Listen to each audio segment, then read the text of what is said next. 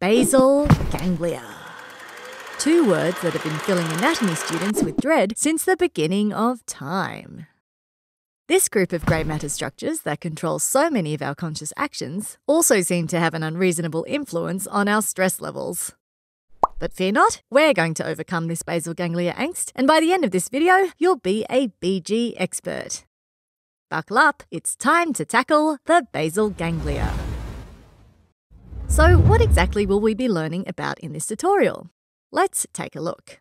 First up, we'll define the basal ganglia and describe their general location.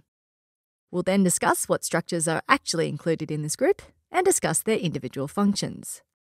We'll then look at some structures which are considered part of the basal ganglia based on their location and anatomy.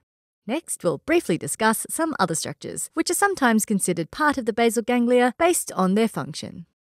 We'll then see how the basal ganglia interact with other structures of the brain through a number of well-defined pathways. And finally, as always, we'll finish up with a clinical note to put the importance of the basal ganglia into perspective. That's a lot to cover, so let's waste no time at all and ask the question, what are the basal ganglia? So the word ganglion means a grey matter mass, which as we know is formed by collections of neuronal cell bodies. These masses of grey matter are located deep in the central nervous system, in the inferior part of the cerebral hemispheres, lateral to the thalamus. Now on to the individual elements of the basal ganglia. First up, let's talk about the corpus striatum. The corpus striatum is a bilateral collection of three grey matter nuclei found in the inferior cerebral cortex. It is formed by the putamen and the globus pallidus, which together form the lentiform nucleus and the caudate nucleus. The corpus striatum literally translates to stripy body, and if you look at a horizontal section through the brain, you can see why. All three nuclei forming the corpus striatum have a striated appearance due to the strands of grey matter passing through the internal capsule from the caudate nucleus to the putamen.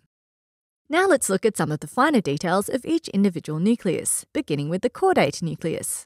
This long and lanky C-shaped structure can be divided into three parts: a head, body, and tail, which terminates at the amygdaloid body, which is not part of the caudate nucleus.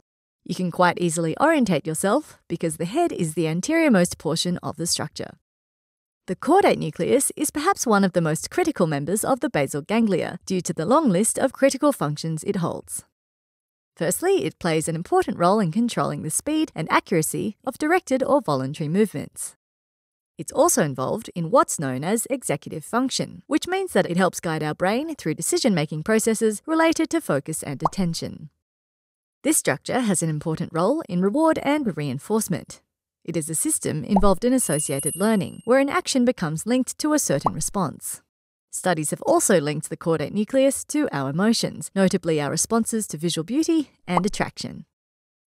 This video is not over yet. Continue watching now the full video at kenhub.com. We have lots more videos like this one available to our premium members on our website, not to mention all the fun quizzes, related articles, and atlas sections. So click on the button in the middle to watch the full-length video and master anatomy.